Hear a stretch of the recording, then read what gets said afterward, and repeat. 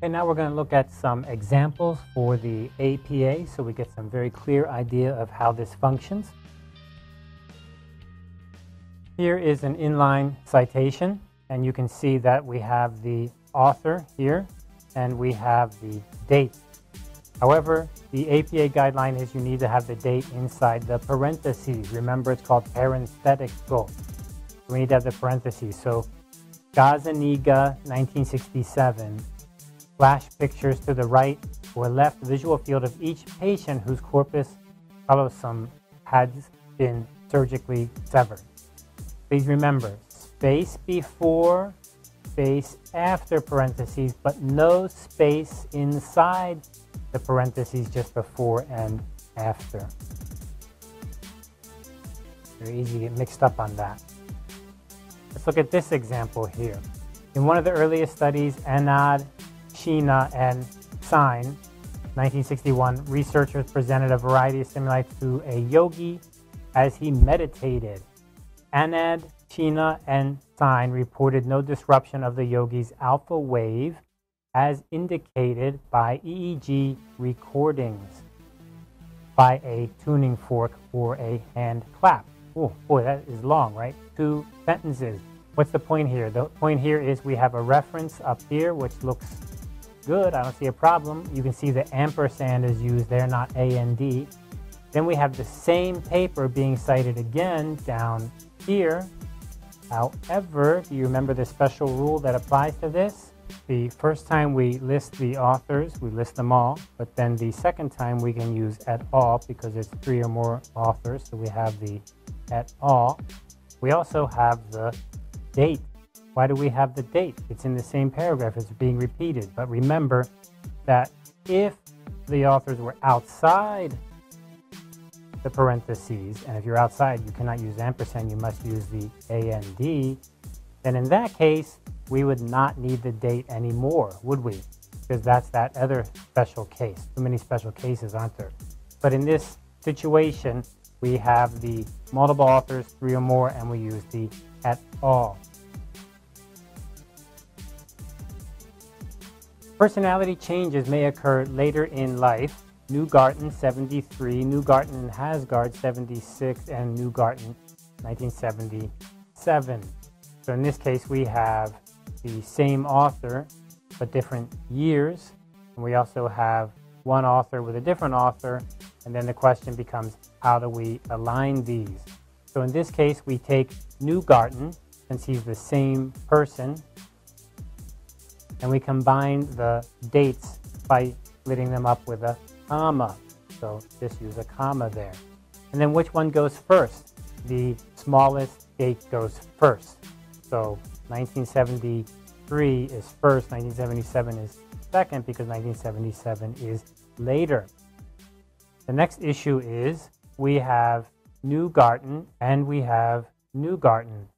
So which one goes first? Here we have a semicolon, right? Remember that semicolon between authors, between different authors. So here's Newgarten and Asgard. So here we have Newgarten and that's all. There's nothing more here. So empty, that's empty.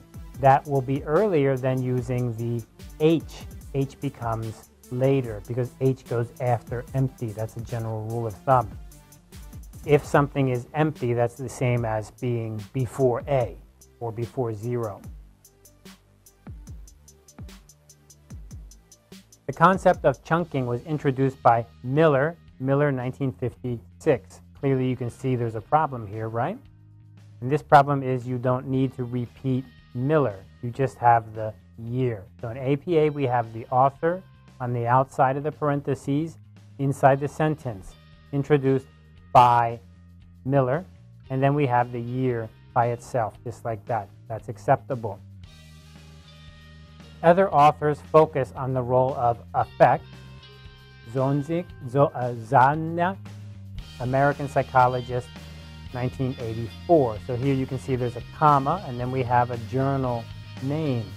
However, in APA, very clearly we don't need a journal name. We just need the author, comma, year. Okay, let's pay attention to that. Before comma, no space. After comma, one space. Then the year of the publication, 1984. That's all you need.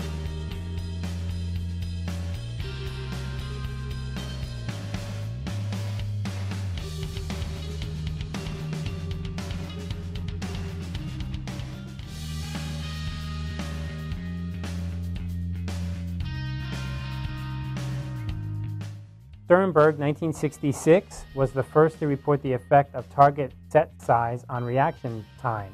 Sternberg, 1966, used target sets of sizes 1, 2, or 4. In this case, we can see that we have the special case of Sternberg, 66, and Sternberg, 66. These are the same paper repeated twice in one paragraph. If you do that in one paragraph and the author is not inside the parentheses, he's outside the parentheses, then you do not need to repeat. So here we have Sternberg 66, and here we just say Sternberg, but we can skip the date because of this special case of we already have the name, we already have the date, and it's parentheses just on the date, on the year. Garcia and Cooling, 1966, demonstrated that rats could learn aversions to specific flavors with minimal training. To do so, Garcia et al. Exposed rats to noxious radiation shortly after they drank water with a distinctive flavor. So in this case, we have Garcia and Cooling, 1966. Two authors. 1, 2. First author, second author. Here we use AND.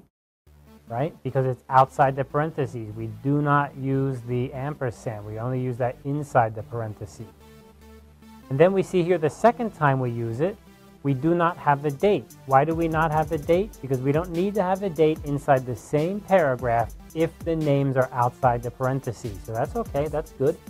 And here we use the AND. You do not use et al. If it's just two authors. Et al. Is for 3 or more authors. Here we have 3 authors, 1, 2, 3. We use AND, which is good. We do not use ampersand because it's outside the parentheses. Here we have the year inside the parentheses. Very good. Then a little bit later we have 2 other authors, different paper, and the year here. That's good. Then we repeat, Con et al. This is the same as the person up here. And we have 1, 2, 3 or more authors, so we can use et al. Is very good, no problem. And guess what? We don't have a date. Where's our date? Which should be 1974. But we don't need a date here because it's the special rule of we're inside the same paragraph and the names were already outside of the parentheses, so we do not need to repeat that date. So this one is correct as is, no change. That was a trick question. Diaz, Guerrero, Rise, Languins, Witzk, Holtzman, lots of names here. And then we have a parentheses, and then we'll repeat the names here. Diaz, Guerrero et al., 1976. Investigate the effects of TV on a different culture. And then Diaz, Guerrero, Rise, Winsk, Holtzman, used in experimental design. Okay, so what we have here is very clearly easy to see this mistake, right? We don't need to repeat this name. We just need the date. Here are the names of the authors. 1, 2, 3, 4 authors. We don't need to repeat them. So we just have the year. And then later on, here we have Diaz, Guerrero, Rise, Language. We repeat them again when we should be using et al. So to write this correctly, you can see here, very simple. Just the date, and then here are all the names. Good. The last name uses AND with a comma there. No problem. And then later, when we repeat, we just use the first name with et al. And also we do not use 1976. No date there because we already have this in the same paragraph.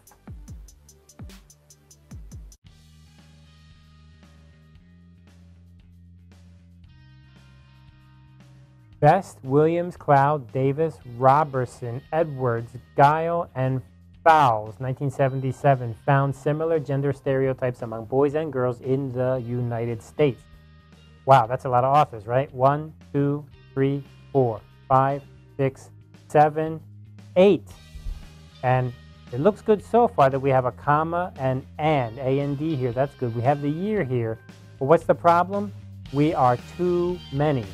Remember we said that for 3 or more you can use et al, but the first time you must use the actual number. However, if it's so many here, 1, 2, 3, 4, 5, 6, 7, 8, then we don't do that. I think it was 7, isn't it? 7 or more, we go ahead and use et al the very first time, and that's what we've done here. Even though it's the first time we use et al.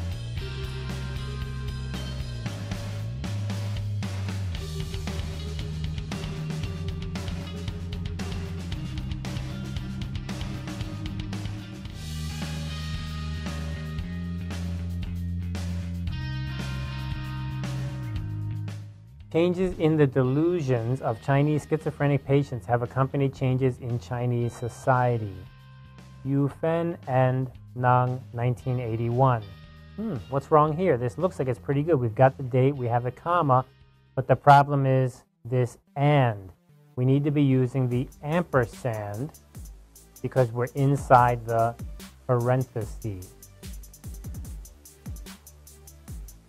One example of computer simulation of human problem-solving performance is the General Problem Solver, Newell, Scholl, and Simon, 1959, period, Newell and Simon, 1961, semicolon, Newell and Simon. Well, right away you can see there's a problem because here you're using a period and here you're using a semicolon. Remember, the correct way to combine different authors, different papers, is to use the semicolon. And remember, if you have the same authors twice, you don't need to write their names, you just write the different dates of the paper, separated by a comma. So again, Newell, Scholl, and Simon, here we use the ampersand. This is their paper, 1959, semicolon. Newell and Simon is a different paper, 1961, and another paper is 1972. We can put them together, separated by a comma.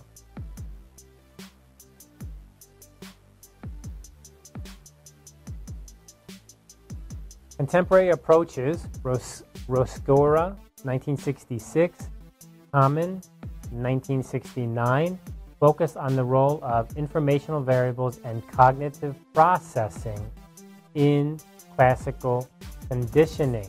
So what's the problem here? This looks pretty good, right? We have a name, comma, a year, semicolon. Semicolon separates two different authors. And then we have the author, comma, year. That actually looks pretty good, right? But we come into the problem of who goes first and who goes second. Remember that multiple different papers by different authors, we need to use the alphabetical order of the name. K is before R. Postulates 1 and 2, page 44, Hall, 1949, specify the neural effects of external stimuli. In this case, we have the author and the year, but the page is in the wrong position. You need to have author, comma, year, comma, page. And please pay attention again, space after the comma, space after the period for P, and here it's P1 page 47. If this was 2 pages like 47 to 48, then here we would have P, like that. Although cats, dogs, and mice do not show the same kind of biased laterality in paw preference as humans do in hardness, songbirds to show a pattern of asymmetry in brain control of song that is similar to a pattern of brain control speech in humans. Springer and Deutsch, 1981, Chapter 8. Okay, so here's another example of this. We do have the ampersand, which is good because that's inside the parentheses. But if you have pages or chapters, they need to go inside the parentheses also. And APA is very specific about this, which is kind of the trouble with APA. Like I said, the advantage and the disadvantage of APA is that it is really careful about those rules. And in this case, you do not write out chapter, C-H-P-A-T-R. You write out C-H-A-P period with a small c. Inside the rule book on APA, they have a guideline for all abbreviations like this. So that's what they want. And you cannot just make it up a different way.